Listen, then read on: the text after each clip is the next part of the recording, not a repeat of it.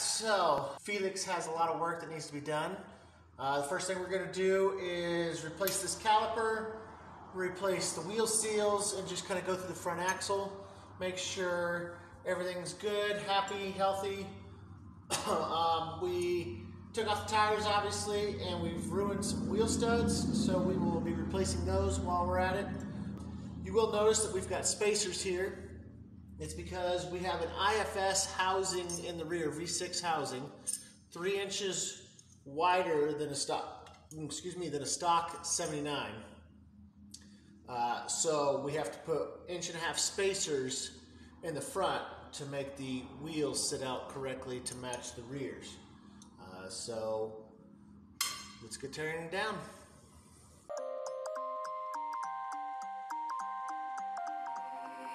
You used to stop this world from spinning. Like Superman, you were the only one to find the strength in all that I was dealing with. This life like kryptonite. And if you keep me close, every minute in this hourglass you hold.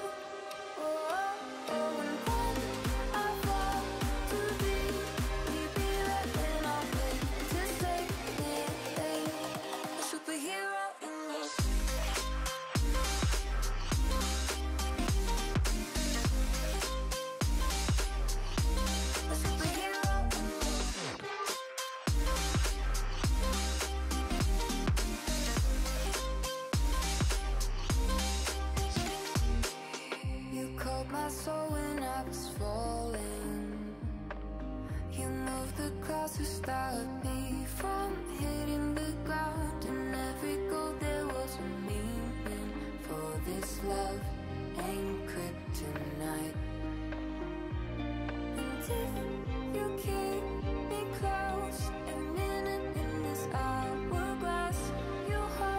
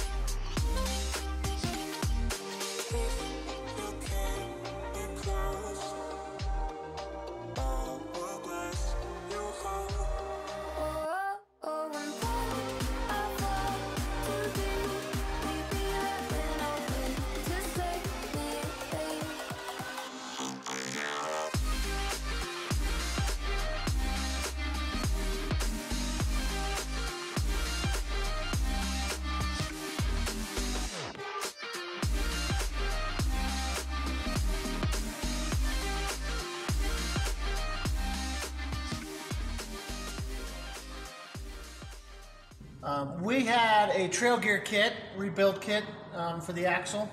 We've been just sitting on it forever, planning on pulling the diff and rebuilding the diff and then doing the whole axle. It's working out that we're just going to rebuild the axle with the diff as is. So we're using our trail gear kit for that. It's pretty affordable. It comes with every gasket you could possibly need. It's pretty good quality in my mind, and just simple peace of mind for when we go.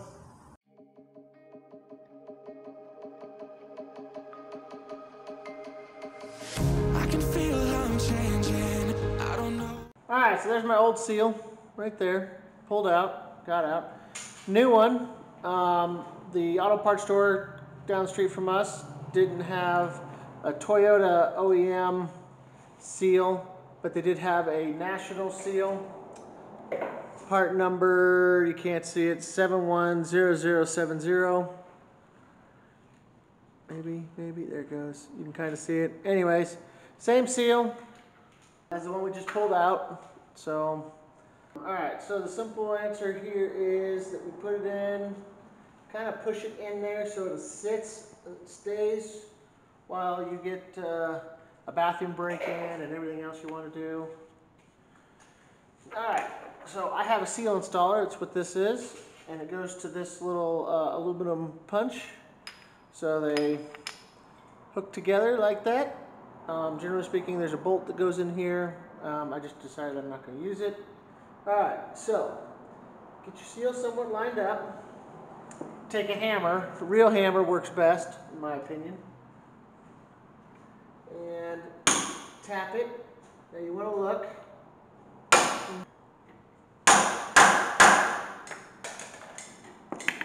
Alright, so the seal is in, looks good. Happy, healthy, moving on with life. This is the side that was leaking gear oil, so this is the one seal that we needed to make sure we changed right. So, nonetheless, hopefully that fixes our problem. Alright, so next what we'll do is put the axle shafts on and start rebuilding. And these are RCV chrome moly axle shafts. These things have seriously taken a punch since we have put them in there.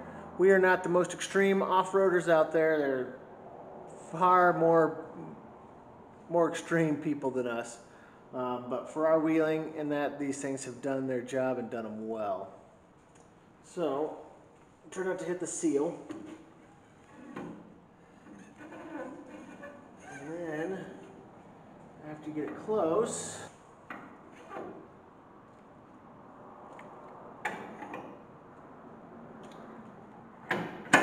just like that. And the axle is now in. You can. Yep, rotating.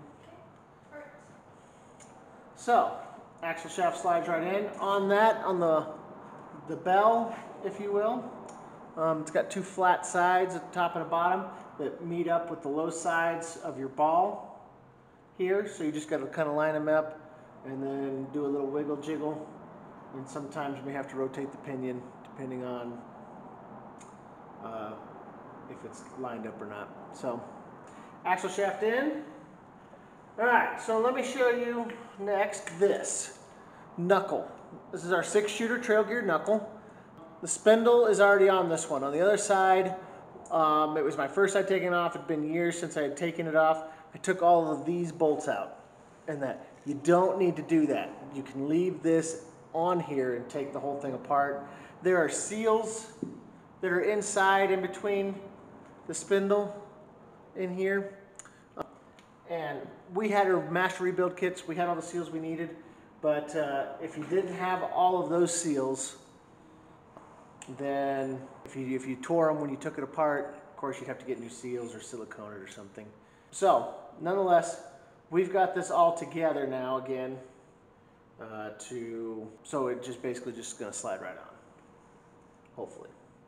Alright, so just a quick tip is that there's cone washers inside these 6-shooters. They have washers on top of them that go there together. When you take this apart, leave the nuts loosely on top of the studs here so that when you smack this up, these have a tendency to fly off kind of explosively and you'll lose your washers or your cone washers. These are really hard to come by. You'd have to order them online again.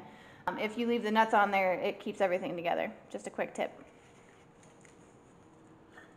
Now the last thing we're going to bring up, at least on the hub, is we went to Trail Gear's trunnion bearing eliminator, and that, which are these pieces right here. So they come with new races that you push into the axle or knock into the axle. And then you have these pieces of metal basically that are machined to those races. So you don't have a bearing failure ever. The only thing they do recommend is you grease these about every 100 miles or so. We have been greasing like that faithfully, and they have shown zero signs of wear. In fact, we've probably over-greased the crap out of them. So even though it's every 100 miles and that, we may cut this back to, I don't know, 200 miles, once a wheeling trip maybe, something like that. It won't be, probably won't do it as extensively, but nonetheless, very happy with the with the trunnion bearing eliminator, just for the sole purpose of, at some point, if your trunnion bearing fails, it becomes very, very difficult, and that's not an easy trail fix. So the ball washer goes on gingerly. Say if you fold it, it's the easier way to get it around. There, right? And then this little ring goes towards the hub. shove it on. All right, grease. The hub, you can't see it because it's hidden, but what I'm basically doing is just I'm putting some grease in the hub. I'm putting it on the trunnion bearing eliminators. I'm basically just kind of putting some grease all over the screwdriver. You missed it. Oh, she's gonna show you. Ew. Anyways, we're gonna throw some grease. They say that these things never can get too much grease, so don't be scared to throw some grease. Literally all over. I got it on my pants now. It's just bad. And that's what does your hand. Wear gloves. Save your children. Save the babies. Oh, and our dogs. Let me tell you, our dogs are a magnet for this stuff. If they're out here and if there is grease anywhere, they will find it. Especially our white pit bull. The white pit bull is queen of finding the grease. If there's a big old pile of it, she just goes and lays down in it. Here we are. Axle shaft's in. Hub's got some grease in it. We're gonna pick up the 6-shooter arm. It's best if you angle the bottom in first and then the top will angle. Alright, and then once you get it set, then it sits just like it should.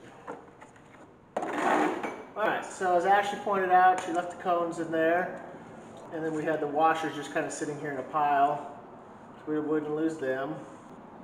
We will put these nuts down.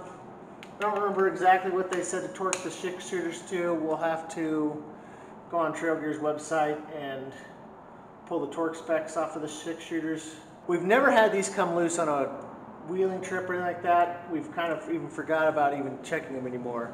With the stock ones, stock steering arms, they come loose a lot. The big axles, the rock crawling, the whole 9 yards seem to just take its toll on it. And it seems to me we've broken some of those studs that were in there or pulled them out. We looked at options, and we went with the 6-shooters. And you torque them down, and that they do strongly recommend that you torque them frequently, probably before every wheeling trip. We have gotten away from that. They just seem to never come loose. Ashley does a great thing of, after we get everything set up, she takes a paint pen and marks it where it is versus like the arm in that, so we can do a quick visual inspection to see if any of them have been moved. But again, 6-shooters seem to just hold just fine. All the ways that you make me, build me up on the things I love. All right, and then everything's greased, everything feels good, so I'm just shaking it to make sure it feels like it should. You know, you want to have a little bit of tension on it, but not too much. It wants to be turning, so grease seems to be doing its job, everything seems to be doing its job.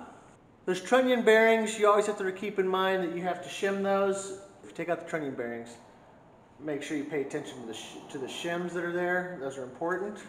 With the eliminators and that, we had to do the same thing, shim them. But in this case, as we didn't really take those apart, we just have to basically lift the arm just a little bit just to get the whole knuckle to come off. We didn't have to re-shim. So, and they're metal shims, so they don't like fall apart. All right, so next Ashley is going to get the seal, the ball washer basically back there, seal installed. They go a certain way, just to give you a heads up here. So this goes like this on the hook, so that you have the beveled edge towards the axle. Metal ring on the back side, you got to make sure there's a little groove that it sits into. Trail Gear has these instructions on how to install the ball washers on their website, which is fantastic. Every single time I do this, I always have to look up the instructions. Your rubber seal goes on top of that metal ring. All right, so while Ashley is installing that, and she'll show you probably finished product after it's all done, we cleaned the bearings, inspected them, looked over them. They're in good shape. Felix doesn't see that many road miles anymore, so that's helpful for bearings not wearing out. They look good. So I happen to have this bearing grease packer, if you will. I bought this, so the bottom part is filled with grease, and then it's got a seal, plastic seal, if you will, right above all that grease. And you drop the bearing in, and it sits in there. And you take this piece and you put it on, you push down until you see grease come out between all the bearings. So, let's see, grease coming out all the bearings. And that, I take the extra grease that's on it and I just kind of mess it around. I don't ever put it back, I just leave it on the bearing because there's no such thing as too little grease on the bearings. Drop it in the hub, and now I am ready for the seal. Seal sitting there. All right, we got grease, it's nasty. All right, we got the spindle on, as you can see. We now need to pack grease into the bearing. So again, we're gonna drop it in there. I showed you this trick before. Nothing new. All right, got the bearing full of grease. I'm gonna have Ashley with her gloves since I took my gloves off. Have Ashley reach in there, grab it.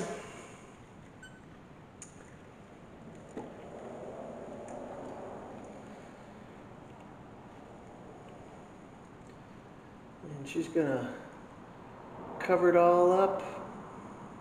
Yummy in the tummy. And it goes, nope, the other way. Yep, just like that. And she's got to slide it in just like that. Alright, I'm going to take a rag. I'm just going to kind of clean off this excess grease just a little bit, just so really I can just see the threads for the nuts and washers to come onto. Flat washer. There's a tit on it, so the tit goes in the groove on the spindle, slides in. Axle nut 1 goes in. I need the big one. All right. 2 and 3/30 seconds. Excuse me. 2 and 3/30 seconds is what the axle nut is. So go on.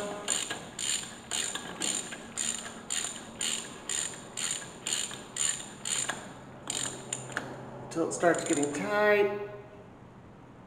Get pretty decently tight. Rotor should still be able to turn. Back it off, so go to quarter of a turn. So I usually go from basically straight out to straight up. Should give you your quarter of a turn. Again, hub wheel should spin freely. Take your lock ring side.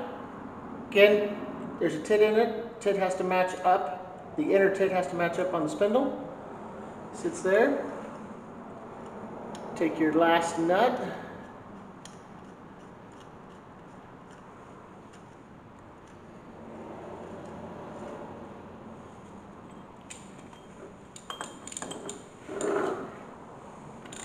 This one you go tight.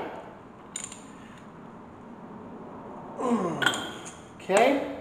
And then what you do is bend 2 of these tabs over, whichever 2 are basically in line with a flat side of the nut. are the two you want to bend over. So in this case for me, in this application, it is the bottom ones. So take that, and then I just take the screw or hammer and just make sure it's just a little flush. It's probably not the most important thing to do, but I don't want the nut to back off ever, and you won't either, for that matter. All right, so now they're on there. Wheel still spins. Axle nut cannot back off because that tab is holding it there, and then your inside nut is keeping the preload on your bearings so that they don't wiggle too much. Fully greased. We will still need to grease on both sides. The top and bottom trunnion bearings, will punch a bunch of grease in there to kind of fill it all back up with grease again. Basically, one of the last things we need to do is put on our manual locking hub and our brand new caliper.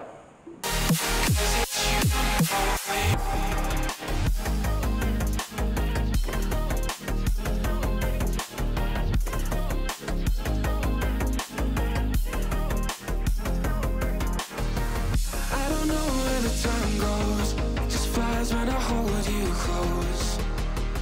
In my arms with your eyes closed, for the first time I've got hope. I don't ever wanna lose. Alright, so if you all saw, I just used a screwdriver. I held one end of the snap ring in, and then I took the screwdriver and just plopped it right around the axle shaft until it hit the groove. So Ashley did a pretty good job of deciding how to install it. Alright, final key to the puzzle. The star gasket, which we call star flower. I made that part up right now. Goes in a certain way, and in order to put it in that certain way, you have to be smarter than the gasket, and I am not. Star gasket in, nifty, right? Alright, and then, typical fashion, this thing goes in a certain way, and you have to be, sometimes you just have to flip it around until it goes plop. Make it hurry out. I don't ever wanna lose you now.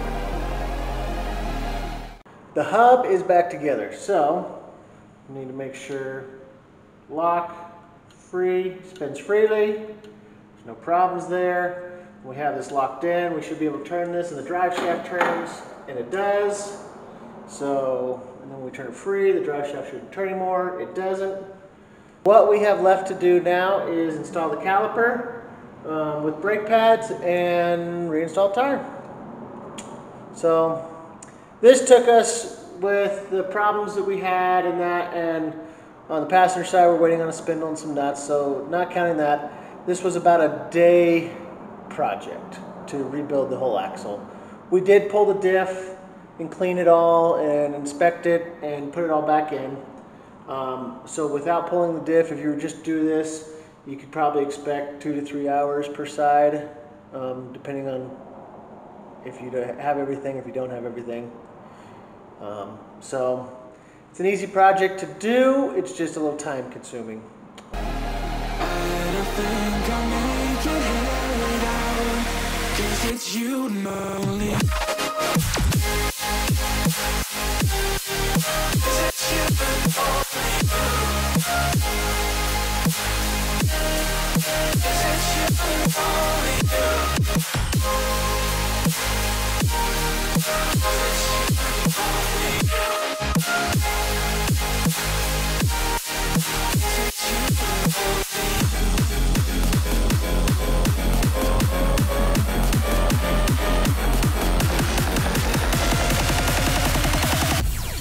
Because it's you and only you.